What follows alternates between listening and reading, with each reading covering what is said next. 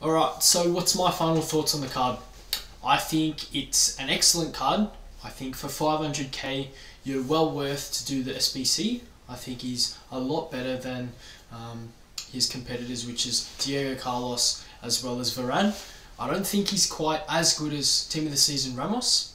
However, I think them two as a partnership is probably the best at centre back in the game. Few of the key stats is his strong links.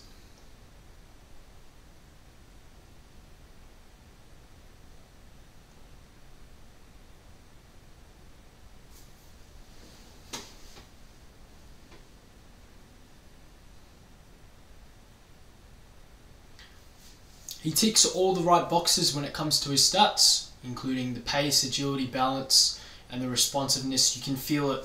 You can feel it in game that he's really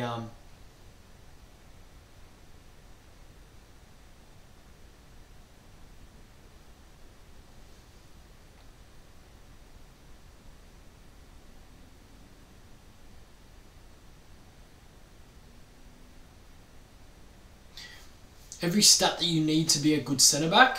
He's got all those boxes ticked, and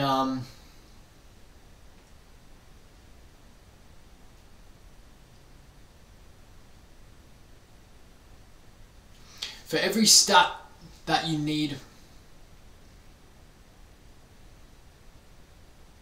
for every stat that you look at in a centre back, he's got all those ticks. He's got all the boxes ticked.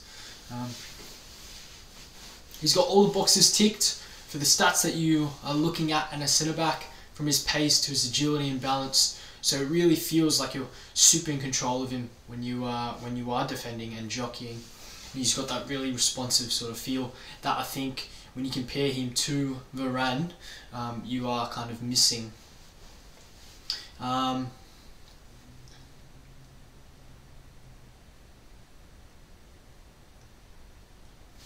That paired with his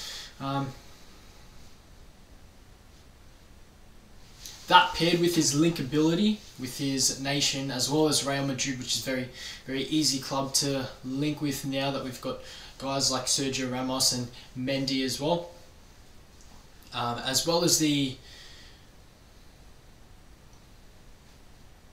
that paired with his linkability also looks pretty good.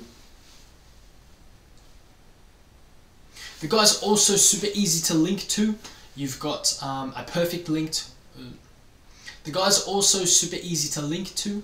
You've got a perfect link with Marcelo, Shapeshifter's Marcelo, as well as you got links to Mendy, as well as Sergio Ramos if you'd like to.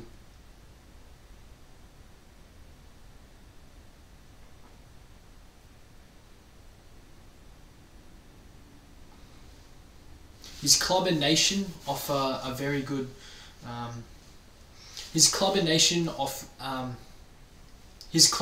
make it very easy to link him to other players. Let's say.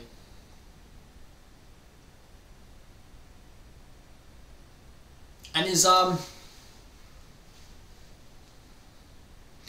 club and nation make it very easy to link to players such as Shapeshifters Marcelo or Mendy. You've got Carvajal, Tots, Ramos as well. They're all excellent players that you can link around him and build a team around. The only thing I'd say is his downside is the 2-star weak foot. You do notice it a little bit. You try not to get him onto his left foot. However, I think besides that, his distribution's okay. The 86 strength I did notice was a little bit weak as well, so I'd probably recommend putting an anchor chem style on him, and that will boost up his strength just a little bit, as well as max out his aggression.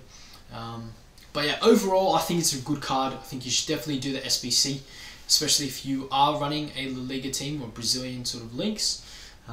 But yeah, that was my